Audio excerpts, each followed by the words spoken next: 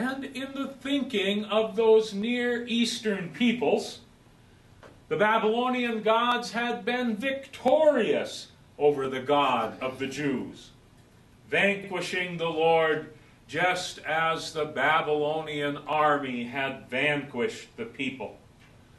And the Babylonians were not hesitant of reminding the Jews of this. So those 2 generations spent in exile were a time of doubting, wondering, and despairing. Where is our God? And what's He up to? Gathered there in a rebuilt Jerusalem, gathered then as a newly freed community, able to worship God in their own way, in their own place, the Jews bowed down in eager anticipation for the reading from the book of the law of God, ready to hear the word of the Lord. When that word was given, when that word was heard, the people rejoiced with jubilant tears that their God's presence was once again known to them. They wept with joy at the presence of their God in the midst of His word.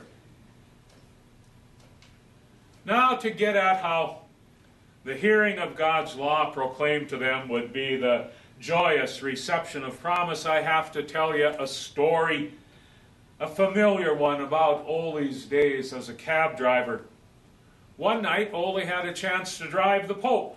The Pope struck up a conversation with Ole and convinced Ole that he should let the Pope drive, while Ole sat in back. They switched places. And while they switched places and the Pope enjoyed being behind the wheel until he got pulled over by an officer for speeding. After calling in the stop, the officer approached the taxi. The Pope asked, "What's wrong?"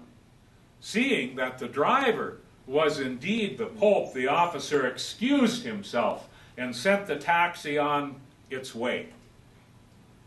Then he went and reported in on the results of the stop, and he was asked who the taxi's fare was. Who was its passenger?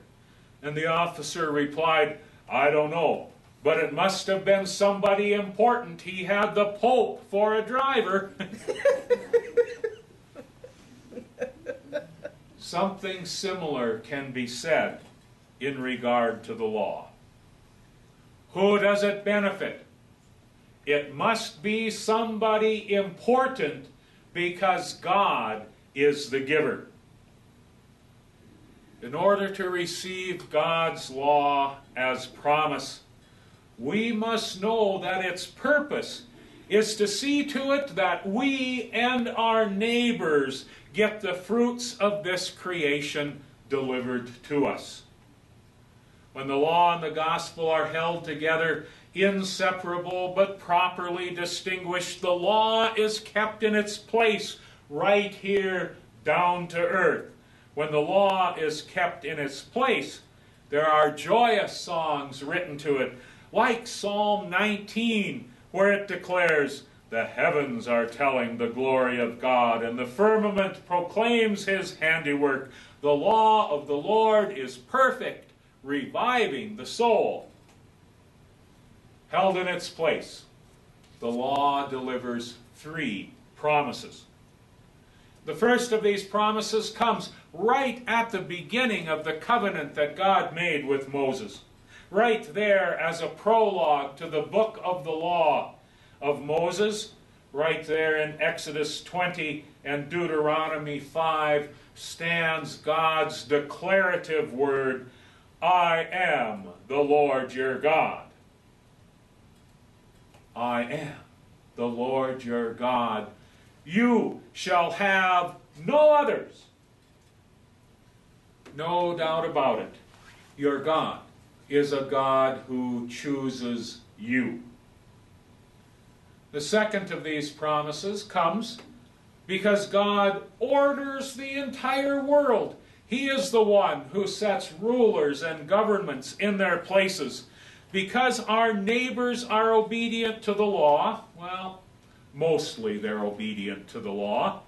Because our neighbors are obedient, we can trust that our families will be places of love and nurture, that our streets will be free of overt violence, that our property, our relationships, and our reputations will be protected. The law orders the world. The third of these promises comes because the law has an end.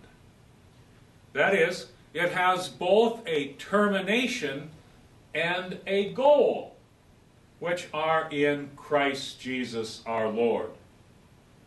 As we are baptized into his death and resurrection, we receive the promise that one day, the demands of the law will be fulfilled.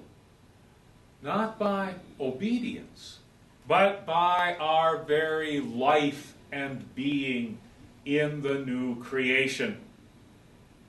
While we wait for that day, we have that fulfillment right now as faith in Christ.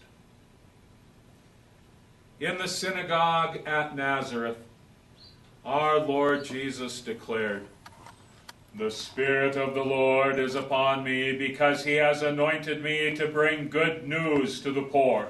He has sent me to proclaim the release to the captives and recovery of sight to the blind, to let the oppressed go free, to proclaim the year of the Lord's favor."